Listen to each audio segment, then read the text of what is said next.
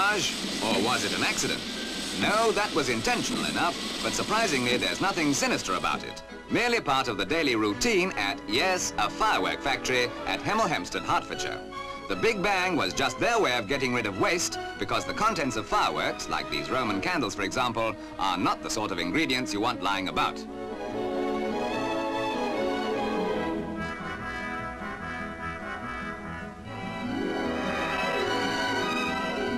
Believe it or not, these dull-looking discs are the brightly colored stars you see when the Roman candle goes up.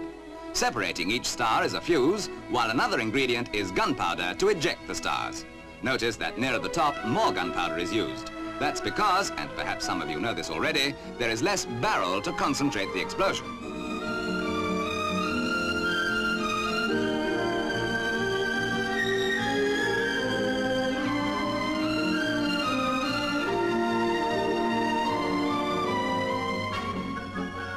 Something that everyone recognizes, the rainbow or Catherine wheel.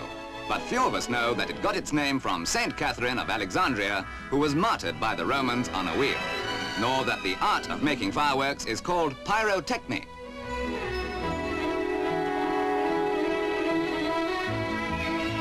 And now let's meet the man who must be the envy of every schoolboy, Mr. Harry Austin, whose job it is to select and take any fireworks he likes for test purposes.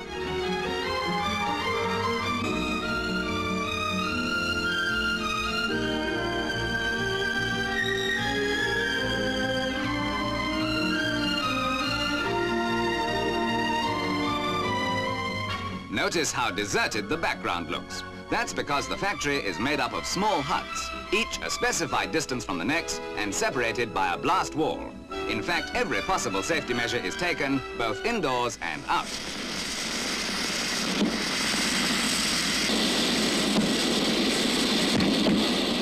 Together with the big waste bonfire, the tests are held at a certain time in the day so that no one could mistake them for accidental explosions. Here, such factors as performance and time intervals are carefully noted.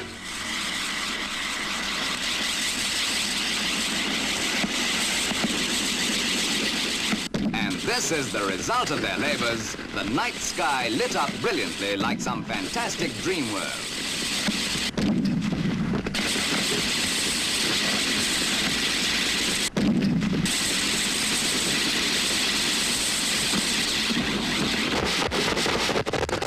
These are the Roman candles we saw being made, while this lovely effect lives up to its name, waterfall, a spectacle that is today still unique.